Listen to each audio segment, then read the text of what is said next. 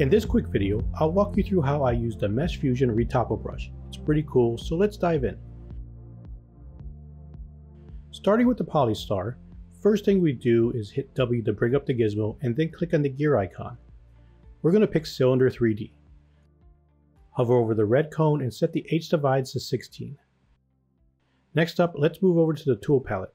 Under the Polygroup menu, there's this handy Group by Normals button. Click that and you'll see it gives our cylinder caps their own unique polygroup. Okay, now it's time to jump into the Geometry menu. Right next to the Divide button, there's this little thing called SMT. It stands for Subdivide Smooth Modifier. Make sure this is turned off before we move on. Now let's grab our Mesh Fusion Retopo brush. We're looking for the IMM marked with the number 16 matching our cylinder's H divides. Drag that right over the polygroup. And if you need to reposition it while dragging, just hold down the spacebar.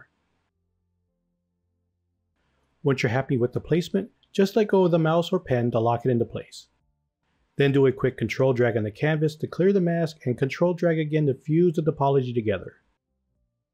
Next, grab the Z-Modeler brush and remove any edge loops we don't need. We're not done yet. Let's repeat the same process again on the other side. Grab the IMM brush, drag it over the polygroup, tweak it a bit with the spacebar, and then double control drag on the canvas to merge it all together. A bit more cleaning up with the Z-Modeler, and maybe add some extra edge loops to even out the poly size. To wrap this part up, let's add a quick crease and hit Ctrl W to make the cylinder a single polygroup. And that's pretty much how I use these brushes to alter the topology of my mesh. Let's try another example. We'll start the same way with a Polystar, but this time after bringing up the gizmo and hitting the gear, we'll choose Sphere 3D. Remember to set the H divides to 32. Now mask the front of the sphere and hit Ctrl W to make it another polygroup.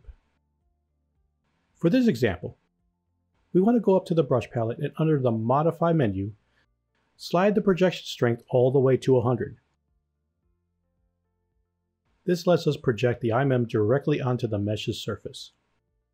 Just like before, control drag on the canvas to clear the mask, control drag a second time to fuse the topology, and use the Z-Modeler brush to remove any loops you don't want.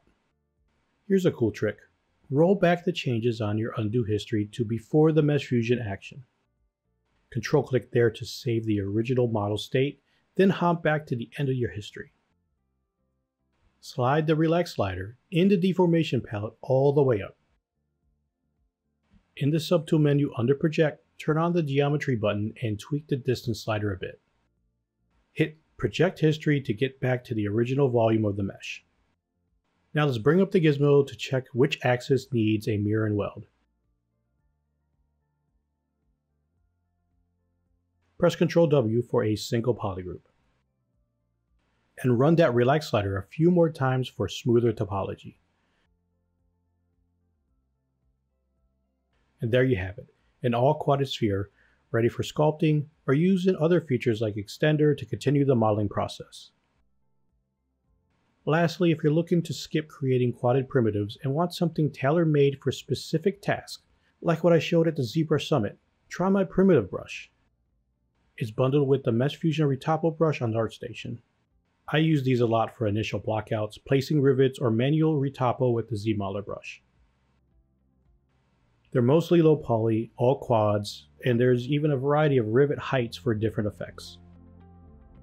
They're awesome when using with Interpolate and Nanomesh. Hope this helps you out. Check the link in the description for the brushes.